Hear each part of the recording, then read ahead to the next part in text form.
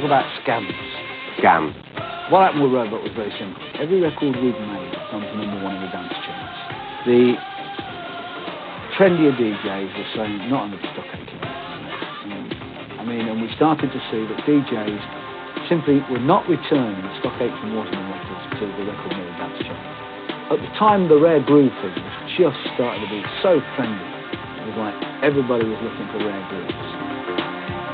And I said, fine, I'll show you how fickle and how stupid all this is. We came in and that record physically took us 2 hours. We played a groove, we got all the kitchen knives, forks and spoons out of the dishwasher. We took it in there, we got all the studio staff, all the lads in the building. We all went round the microphone, we shook the cutlery, clapped our hands, made it sound like, ooh, gonna be a raw black, and put it out on a white label. And the number on it was our lawyers in America. And I hadn't told my lawyer in America what we did. He's getting all these phone calls from all these hip and trendy British record companies saying, what is this roadblock? You know, we want to buy it. You know, we got offered 50,000 and by one record company. I, for one, fell hook, line and sinker for it and bought a copy of what I considered to be an import record and turned out to be from sunny Borough. And that has continued. Yeah, I mean, certainly a lot of labels have pushed their Americanness, in fact, when nothing, you know, but labels run out of offices in Soho, like Azuli or Cleveland City out of the north of England. The presentation of a record is very important.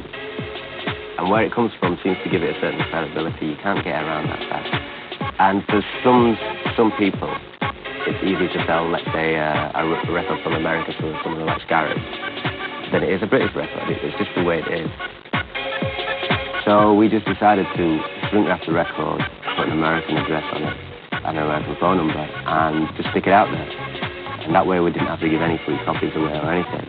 It would promote itself, and it worked. It worked for about 5 or 6 releases. Scam. White labels traditionally were nothing more sinister than the initial way you put out a record. You know, part of the process of releasing a record is you get a sleeve together and you get a label together.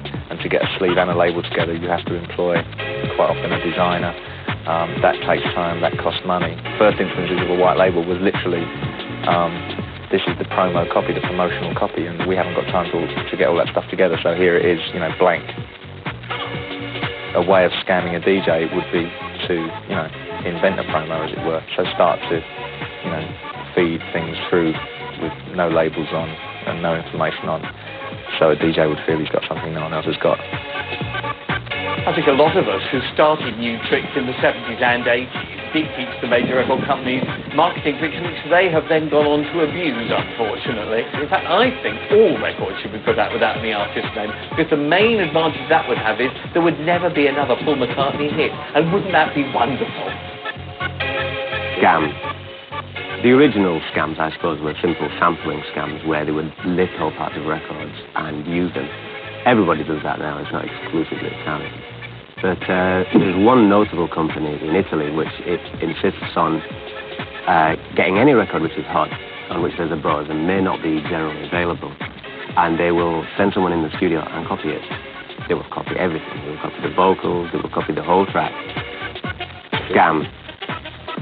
Basically, Music 10 phoned me up. Because I was a journalist, they wanted to do a little piece on acid music. And the next day it was on the news, so of course we videotaped it and took samples of Alistair Burnett and this girl saying, the acid house, sweeping the country's nightclubs. And we made it into a record, which is really funny. Started out with the chimes of Big Ben, doom, doom, doom, like on Music 10. And then just had these people saying, the acid house, this, and called Don't Believe the Hype. When the record was out, we managed to get it straight in the Sun on the front page. You know, royal newscaster in acid fury. Alistair Burnett, his voice used on a record advocating drug use. Even now, children are necking large handfuls of acid and ecstasy, unable to control themselves because this record exists. There's a lot of scams, to be honest, going on. I think the kind of club scene has perpetuated a lot of kind of scamming and, you know, DJs on a flyer, events that are never going to happen, you know. That kind of stuff, which is like, you know, a bit snidey, really.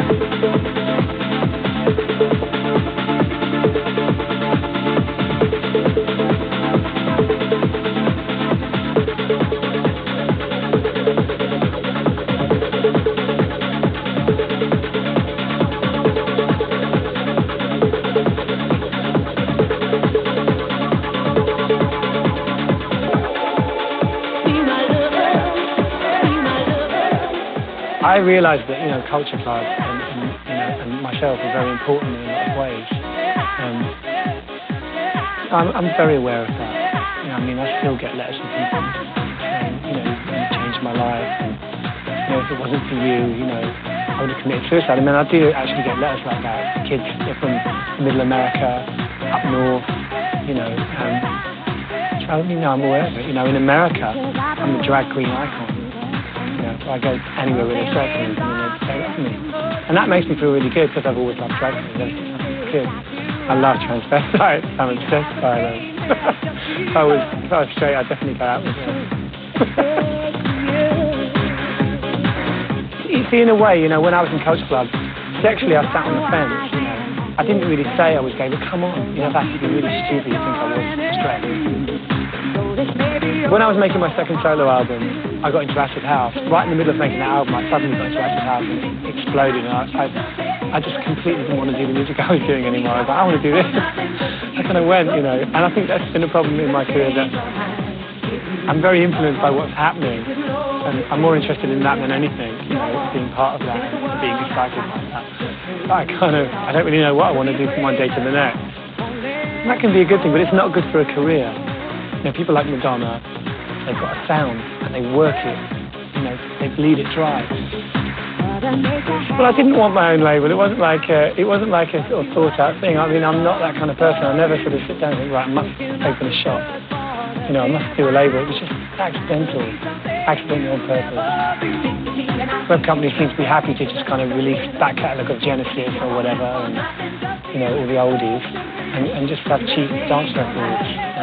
What I'm trying to do is develop people, their personalities. My religious beliefs are very suspect. I mean, I don't know if it's difficult to say what my religious beliefs are. I just believe in peace, love, and harmony. You know, I like Krishna. I'm into Buddhism. I'm just into learning. You know, I'm into learning. I'm into culture. I mean, that's why I call my band Culture Club. Because we had a Jew, a black man, an Anglo-Saxon, and a gay Irishman. My autobiography is called Take It Like a Man, which is a play on words.